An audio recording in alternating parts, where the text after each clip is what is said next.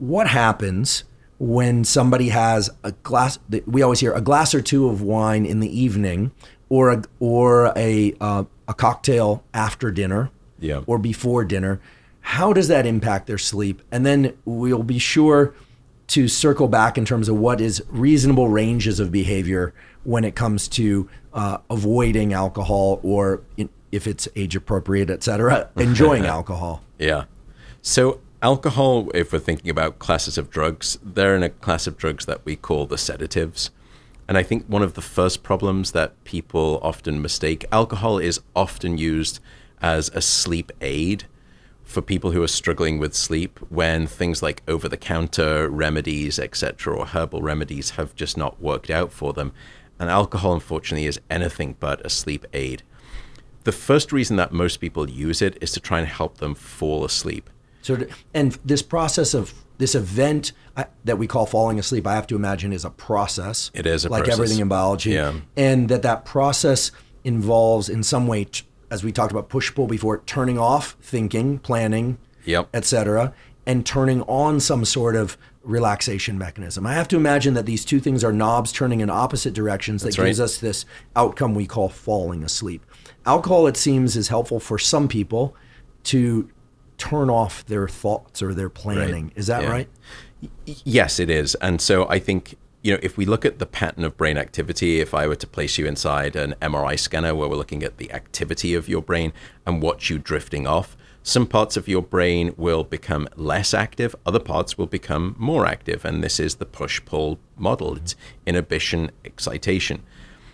But alcohol is quite different in that regard. Alcohol is, because it's a sedative, what it's really doing is trying to essentially knock out your cortex.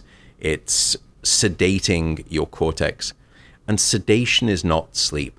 But when we have a couple of drinks in the evening, when we have a couple of nightcaps, we mistake sedation for sleep, saying, well, I always, when I have a couple of whiskeys or a couple of cocktails, it always helps me fall asleep faster.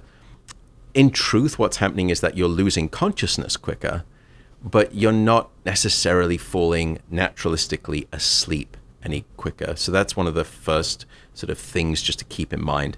The second thing with alcohol is that it fragments your sleep. And we spoke about the quality of your sleep being just as important as the quantity. And alcohol, through a variety of mechanisms, some of which are activation of that autonomic nervous system, that fight or flight branch of the nervous system, alcohol will actually have you waking up many more times throughout the night. So your sleep is far less continuous. Now, some of those awakenings will be of conscious recollection the next day. You'll just remember waking up. Many of them won't be. And so, but yet your sleep will be littered with these sort of punctured awakenings throughout the night. And again, when you wake up the next morning, you don't feel restored by your sleep. Fragmented sleep or non-continuous sleep in this alcohol-induced way is usually not good quality sleep that you feel great on the next day. The third part of alcohol in terms of an equation is that it's quite potent at blocking your REM sleep, your rapid eye movement sleep.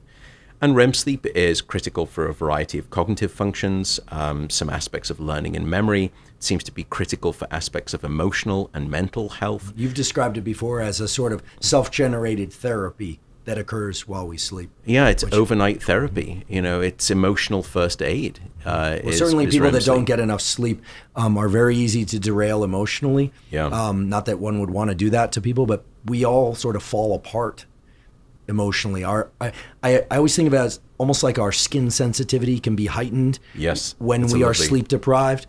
Our emotional sensitivity is such that when we're sleep deprived, such that it takes a much finer grain of sandpaper to create that kind of friction. Things bother us.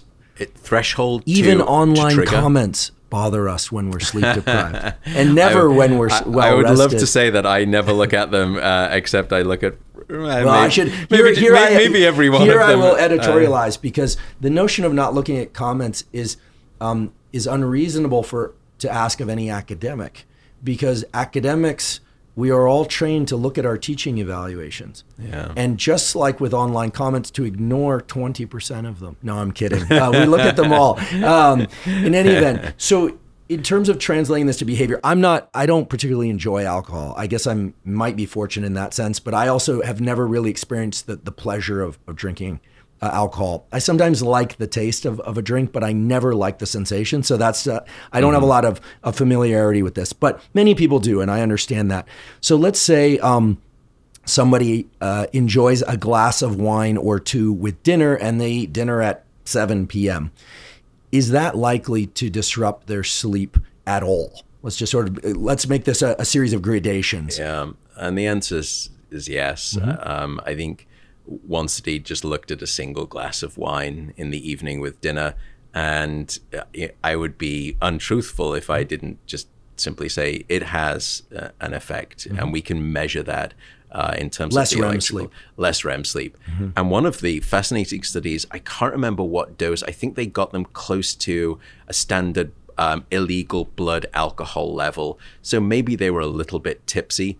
And yes, you see all of the changes that we just described. They sort of lose consciousness more quickly, they have fragmented sleep, and they have a significant reduction in REM sleep. But what was also interesting, because REM sleep, as we spoke about before, is a time when some hormonal systems are essentially recharged and refreshed, growth hormone being one of them, there was well over a 50% drop in their growth hormone release during alcohol-laced sleep at night.